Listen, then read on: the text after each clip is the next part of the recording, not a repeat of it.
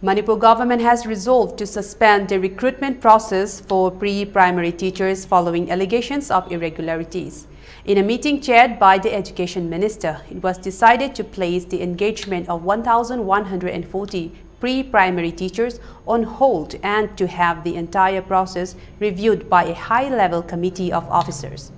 This decision comes in response to claims made by the Democratic Students Alliance of Manipur Desam regarding irregularities in the recruitment process.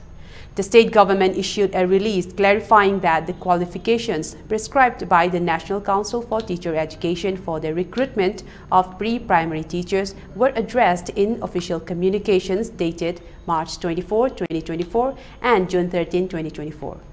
The release specified that the relaxed qualifications would only be applicable if the department failed to find sufficient candidates with the requisite 2-year diploma in nursery teacher education, preschool education, early childhood education program, or a B.Ed nursery recognized by NCTE. The government emphasized that the recruitment process was aligned with funding from the Government of India with a 90-10 funding share and aimed to provide employment opportunities to the youth and educational benefits to children aged 3 to 6 years. The claim that the government intended to recruit unqualified teachers was strongly refuted. Nevertheless, the recruitment process will remain on hold until a comprehensive review is completed.